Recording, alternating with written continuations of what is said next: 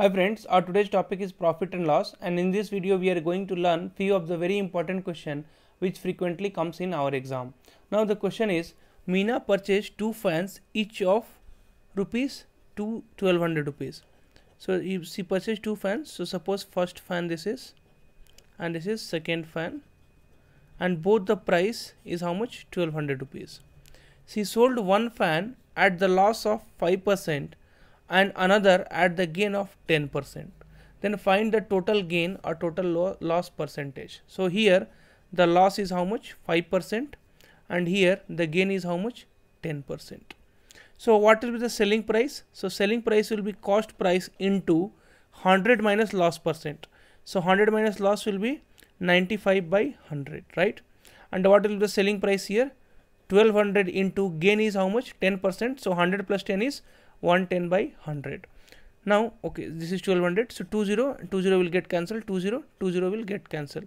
So 12 into 9 is 108 and 12 into 5 is 60. So this will be 1140. And what is the selling price here? 1320, right? So selling price of the first fan and the selling price of the second fan, we have got it here. Now we will add it. So if we'll add, it will be 2460, right? So total amount, how much she has invested? So total amount she has invested 1200 plus 1200, which is nothing but 2400, and on total amount how much for she is selling? 2460. So basically what is the profit? So profit is 2460 minus 2400, which is nothing but 60 rupees. And what is the cost price? 2400 into 100. 1010 cancel. This is 40 times. So profit will be how much? So profit percentage basically we are calculating here. So profit percentage will be 2.5%, right? Because here profit percentage is nothing but profit divided by cost price into 100.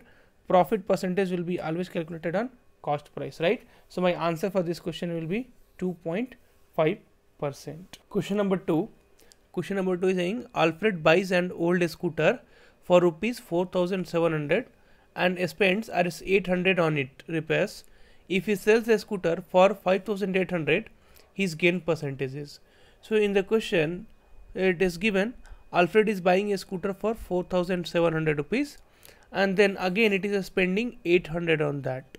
So total money which Alfred is investing on the scooter is nothing but 5500 rupees, and that becomes the cost price of the scooter, right? Okay, because 4700 he is buying from and 800 rupees he is spending on the repairs.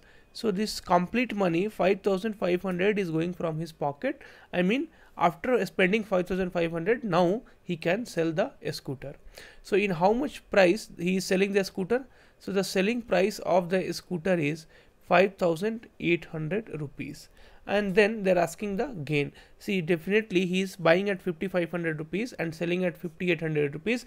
Then there is a gain. So what is the gain gain?